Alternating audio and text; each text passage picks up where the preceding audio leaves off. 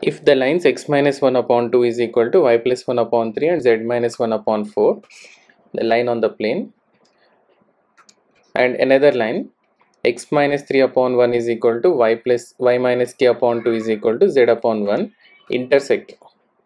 The two lines are intersecting at a point and we need to find the value of k. Since the line is passing through, the first line is passing through the point 1 comma minus 1 comma 1, and the second line is passing through the point 3 comma k comma 0. If these two lines are intersecting at a point, say P, so what's the value of k? So let us consider general point on the first line.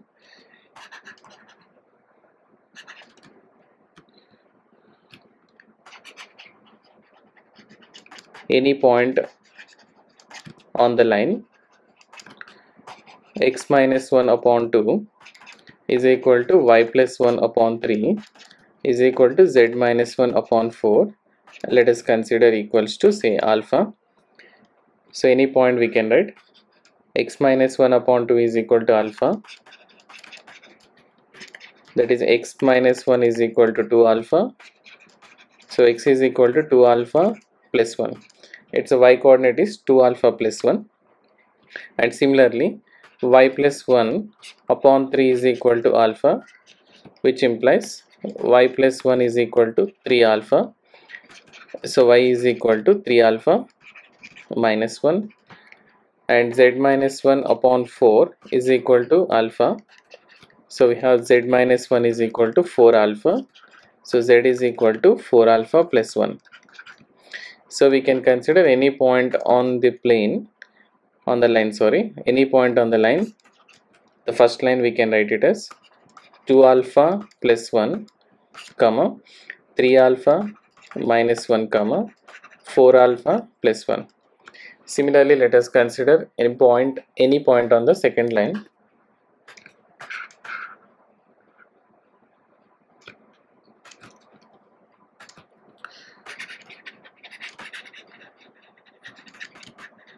Any point on the line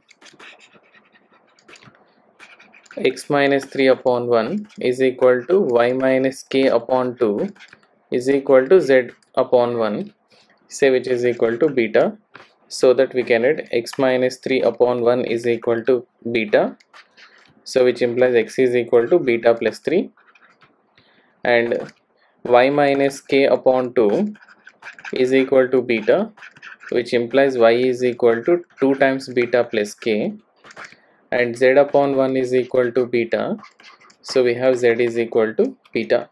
So we can consider the point on the second line, we can consider to be beta plus 3 comma 2 times beta plus k comma beta. So this is the point on the second line, and since these two lines are intersecting, so that we can consider, let us consider the point P only here. Say this is the point P, and here also the point P. Both must be equal.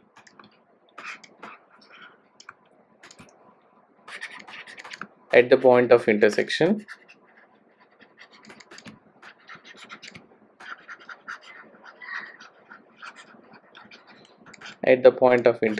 so we can consider the coordinates are equal.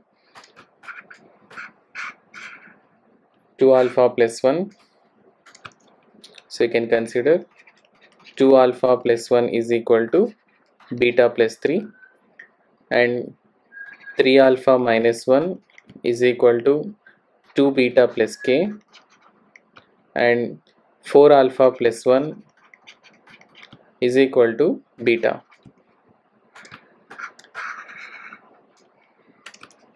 So which implies that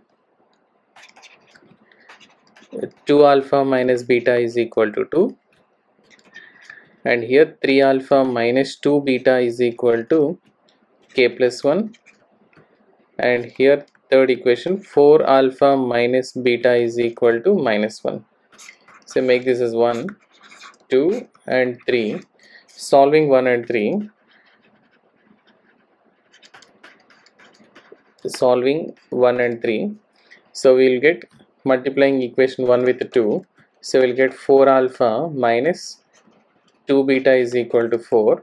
And the third equation is 4 alpha minus beta is equal to minus 1. On solving, we can get minus 2 beta plus beta, that is minus beta, which is equal to 4 minus of minus 1, that is 5. So we are getting beta is equal to minus 5, and substituting beta is equal to minus 5 in the first equation. So we'll get 2 alpha plus 5 is equal to 2. So 2 alpha is equal to minus 3. So alpha is equal to negative 3 by 2. And we got alpha is equal to negative 3 by 2 by solving the first equation and third equation. And now substitute alpha is equal to negative 3 by 2 and beta is equal to minus 5 in equation 2. So from equation 1 we can write 3 times alpha, sorry, equation 2 here. From equation 2, 3 times alpha, that is minus 3 by 2, minus 2 times of beta, that is 2 times of minus 5, is equal to k plus 1, that is minus 9 by 2 plus 10 is equal to k plus 1, or minus 1 is equal to k. So we got k is equal to, so minus 9 by 2 plus 9, or 9 minus 9 by 2. So that is k is equal to 9 to 18 minus 9, 9 upon 2.